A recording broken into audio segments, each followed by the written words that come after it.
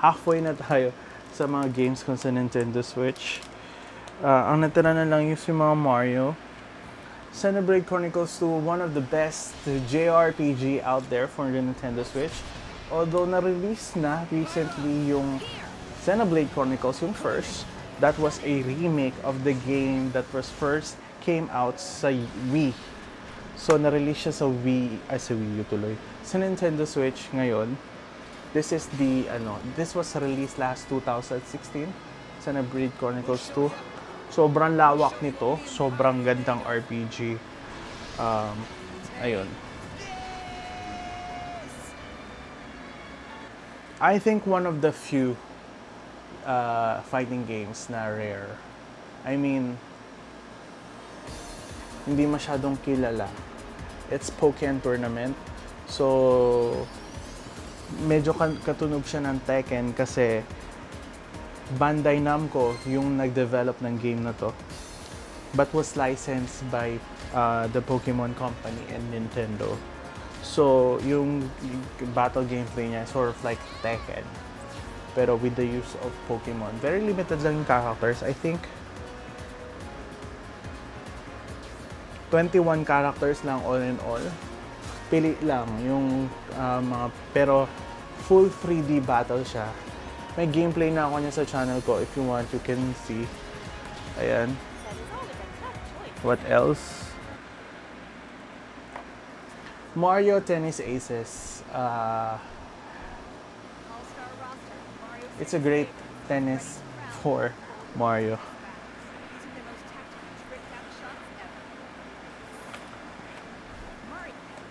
Super Mario Maker 2, one of the best games sa Nintendo Switch. Pwede kang gumawa ng course mo and pwede ka rin maglaro ng other stages made by players worldwide. Super Mario Maker 2. And then we have the Super Mario Party. This is one of the best family-oriented multiplayer games for the Nintendo Switch. Sobrang saya niya laruin, and I would highly recommend this game if nasa bahay lang kayo, you want to have fun. This is sort of like a board game, Mario style. So, maganda siya, masaya, and baka mag-away lang din kayo pag naglaro kayo. Pero, it's fun game. Anyway. Next is, it was re-released to Nintendo Switch. Originally sa Wii U siya. So this is Mario Kart 8 Deluxe. This is, I think, the best. Currently, this is the best-selling game sa Nintendo Switch. Ayan. Mario Kart 8 Deluxe. Sobrang saya. As much as I want Crash Team Racing, this is by far the best racing game. Not the realistic one, Need for Speed. Anyway, ayun. So, I have Pokemon Pikachu and Eevee. Lagi pag may Pokemon, dalawang version din kinukuha ko. So, it comes with the Pokeball. Ayan, binili ko siya. Ito yung remake ng Pokemon Yellow version dati from Game Boy. Ito, sakto. Remake nito dati sa Game Boy, yung Pokemon Yellow. It's a fun game. We have two more. Zelda Link's Awakening. Ayan. Hindi ito yung Zelda na sought after, pero cute yung gameplay nito.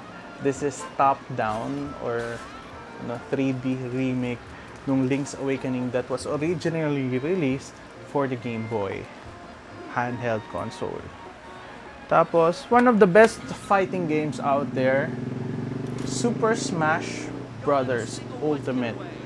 So, with over 70 plus characters, I think nasa magi-80 plus na sila ngayon or 80. 100 stages, complete iba't ibang Nintendo characters plus other characters from games like Metal Gear, Castlevania, ayun. nandito sa game na to. It's one of the best fighting game na pwede mo malaro. And it's exclusive for the Nintendo Switch. Last two games. One of my favorite game. This is Super Mario Odyssey. Lahat naman ng Mario platformer maganda. Pero syempre, the best pa rin yung Mario 64. I think this is the new generation of Mario 64. This is not exactly on par, pero maganda na rin. And naging contender to for Game of the Year last 2016. Sobrang ganda nito.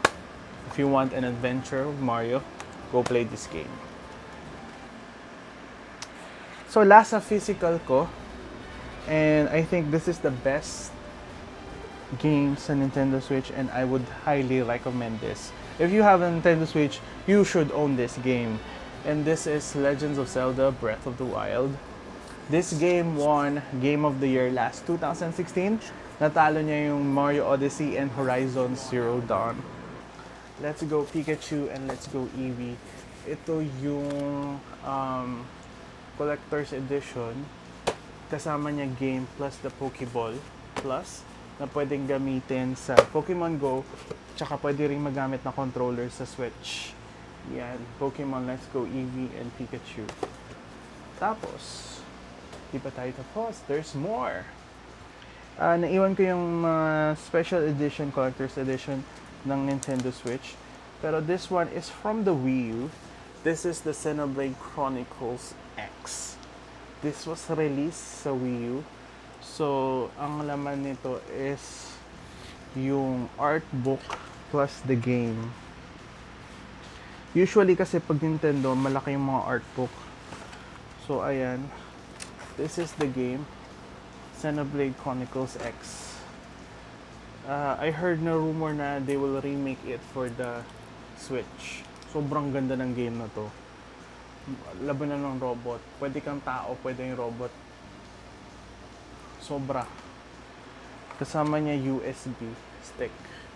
Para siyang, ewan ko, parang spaceship.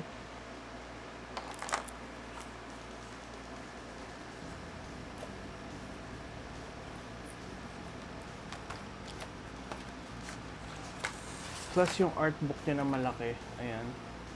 Kasama dun sa pack.